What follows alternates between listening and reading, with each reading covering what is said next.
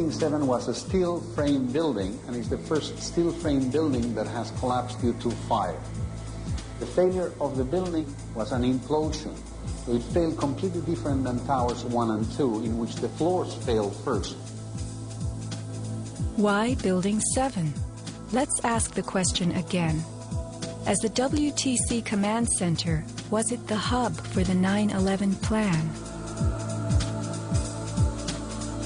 Also, in 6.5 seconds, lost forever were thousands of SEC case files on corporate fraud, including those relating to the notorious activities of giants WorldCom and Enron. A few indictments for stock fraud, but what of the $70 billion California electricity swindle? It disappeared.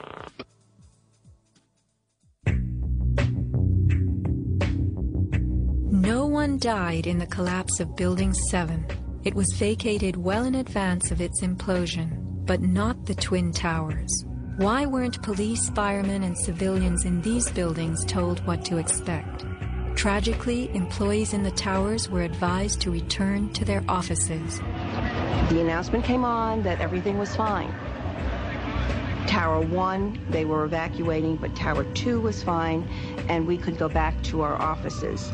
We were about to go through the turnstile. The security guard says, "Where you guys are going?" I said, "Well, I'm going home because I saw fireballs coming down." He said, "No, your building is safe. It's secured. It is safer to stay in your building. Go back to your office." Stanley Prayamnath returned to the 81st floor. Then I just happened to raise my head looking straight towards the Statue of Liberty, and what I saw was a giant airplane coming straight towards me. the South Tower was hit between the 78th and 84th floors. Trapped on the 81st floor by crushing debris, Stanley was rescued by Brian Clark. Slowly and painfully, they made their way down a stairwell to freedom. Outside, Stanley had a feeling of uncanny prescience for what was to come.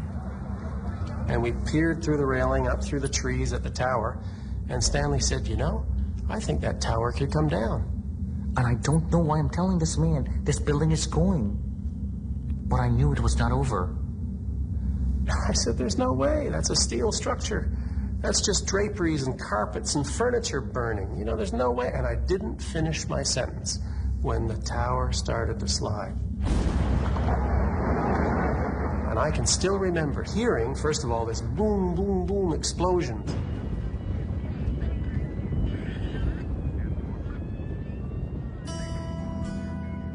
Not all were blessed with intuition or foresight. Joseph Milanowicz reached his son Greg by cell phone. Greg at that time, I could tell by his voice, was scared. He said to me, "Dad, can you get in touch with someone and tell them that there's about 20 of us on the northeast corner of the 93rd floor." Greg had been about to leave the South Tower after the North Tower was attacked, but was told it was safer to return to his desk. A couple of times he said, "Why did I listen? Why did I listen?" Who was a director in the company that provided electronic security for the World Trade Center and Washington's Dulles Airport, both involved in September 11th? None other than the president's younger brother. From 1996 to 2000, Securacom installed what was referred to as a new security system at the World Trade Center. Wirt D. Walker III, a cousin of the Bush brothers, was CEO of Securacom from 1999 until 2002. Interestingly, these facts have not been made public. Was it only a security system that was added during those years, or was it also the wiring for a long-awaited plan? Scott Forbes, an IT specialist in a firm that had leased space in the South Tower since its erection, reported an unprecedented power down in his building for almost the whole weekend prior to 9/11. We were notified 3 weeks in advance of the power down by the Port Authority. That was relatively short notice to plan to shut down all of our banking systems. It was a big deal. It was unprecedented. We had a data center on the 97th floor, so our originating servers were all there. During that weekend, the power down meant that there was no security. The doors were all open, basically. And also the security video cameras were all off. But there were guys in overalls carrying huge toolboxes and reels of cables walking around the building on that weekend. Employees were notified that internet cables were being upgraded. But who were the strange workmen, and what were they really doing? All the power was shut down.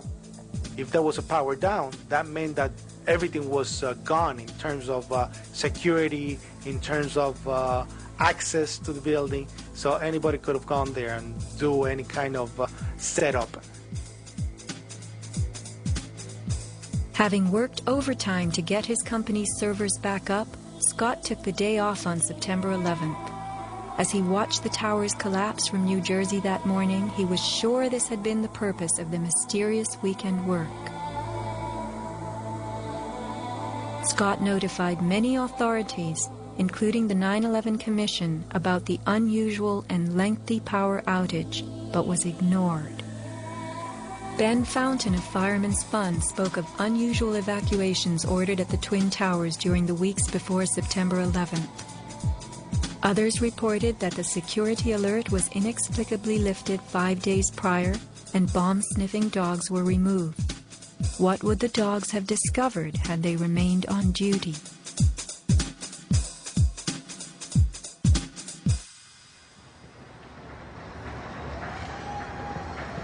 Not long after the disaster, Lower Manhattan saw banners like this one. Although they were idolized as cathedral-like symbols of power and triumph that pierced the New York skyline, the Twin Towers were big money losers for the Port Authority of New York. They cost millions a year to equip with the basics: electricity, water, heat, air conditioning, sewage, and even oxygen, being airtight. As modern communications connected traders from all corners of the globe, tenancy in the Twin Towers continued to drop. The towers presented another problem. Decades ago, their steel beams had been sprayed with fireproof asbestos, a cancer-causing material banned from use in building in the mid-1980s. Although the World Trade Center complex was given several waivers, it was expected to clean up its act. But to remove the asbestos from every supporting beam in the Twin Towers would have been almost undoable. Quotes for this cleanup ran over $1 billion, and no insurance company was willing to bear the cost. An urban renewal project of unfathomable proportions. Given the tower's issues and problems, September 11th proved an unexpected bonanza. The Trade Center was built in the 1960s to revive a rundown area of New York, and 40 years later, urban renewal could again take place. 2 white elephants were removed, and a brand new complex is in the works. The full height of the new Freedom Tower will soar to 1,776 feet.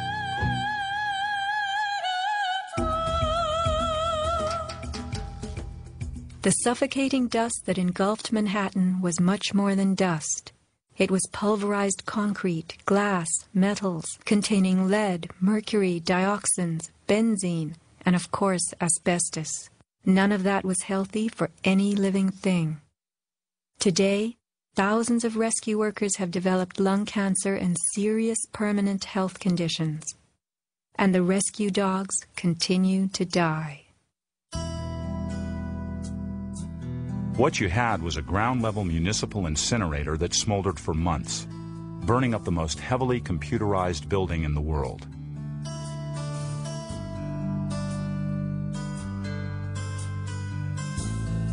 Patients have had black paste coming out of their pores. They have reported bowel movements that are blue or green and have smelled like smoke, despite the fact that they have not been at a fire scene for months. Only 3 days after September 11th, Washington instructed the EPA to declare Manhattan safe and reopen Wall Street, though the air remained toxic. A federal judge is blasting the former head of the Environmental Protection Agency for telling New Yorkers it was safe to return to their homes and offices near Ground Zero soon after the 9/11 attacks. The judge called Christine Todd Whitman's actions, quote, conscience shocking, and refused to grant her immunity. It was documented that the White House ordered EPA to tell these lies, to downplay the seriousness of the environmental hazards. In addition, 9/11 first responders who have fallen ill and applied for aid have been denied.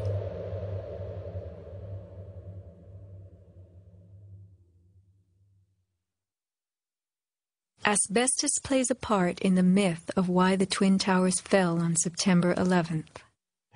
The steel had been sprayed with a lightweight fireproof foam, which, while cheaper, was much less adhesive.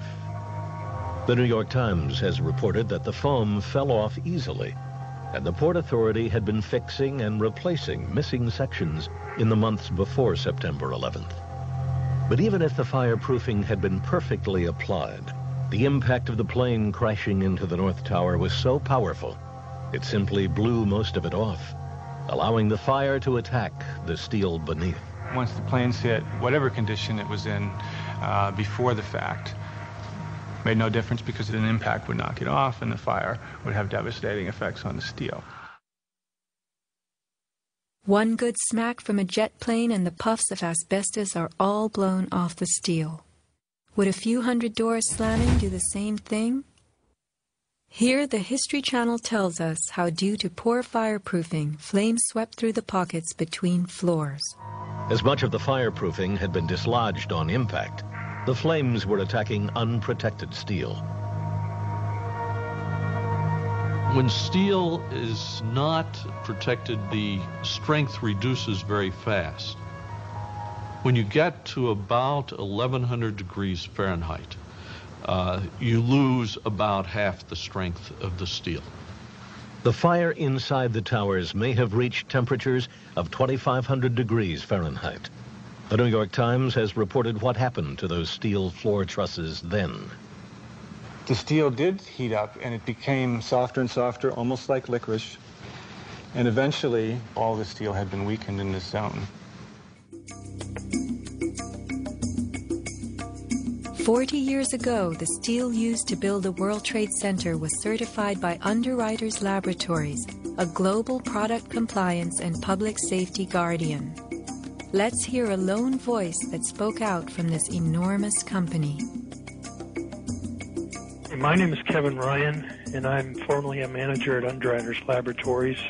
I was fired from my job 5 days after sending a letter to a government scientist at the NIST questioning the report that the NIST had recently released in October of 2004.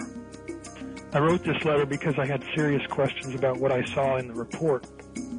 Those questions went back to September of 2001 when UL's CEO came to our location in South Bend. He told our entire staff that the World Trade Center steel had been certified by UL, and he said that we should be proud of how long the buildings had stood. Over the next 2 years, I did some research and found some very disturbing facts, including that the steel had been disposed of in an unprecedented manner. Once I discovered those facts, I sent a written question to UL CEO asking him about these things and what he was doing to protect our reputation as a company.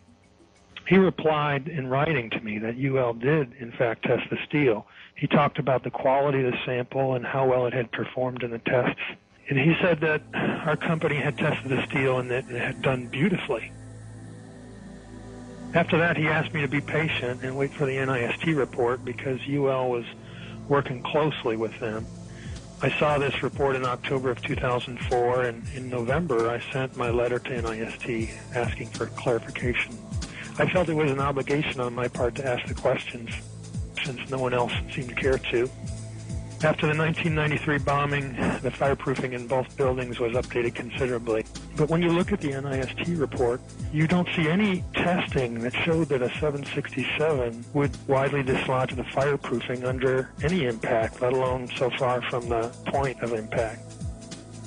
So now we've been left with a new theory that is not really a theory at all, but only a collection of vague statements. The NIST report represents what can really only be called anti-science. They started with their